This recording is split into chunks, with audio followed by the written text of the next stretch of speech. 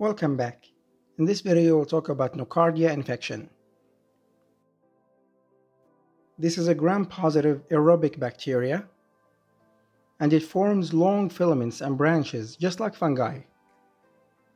This bacteria is mainly found in dirt and soil, and the infection very closely resembles TB.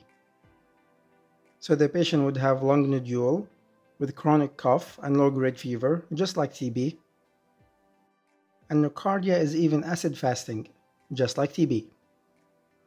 However, the differentiating feature is that TB has a positive PBD test.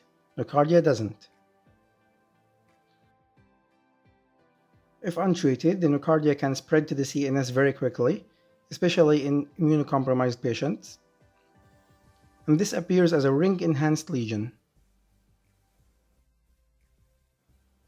To treat it, we simply use folate inhibitors, like sulfonamide or trimethoprim.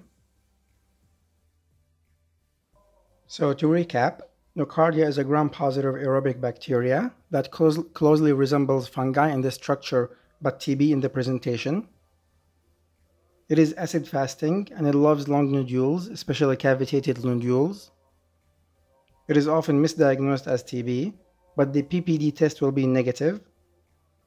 If untreated, it can spread to the CNS, forming the enhanced ring lesions. And we treat it with folate inhibitors. And here's a small quiz.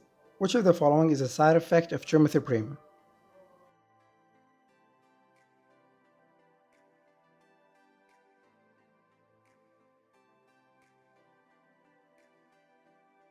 And the answer is bone marrow suppression. Alright guys, that's all I have, and thank you so much for watching.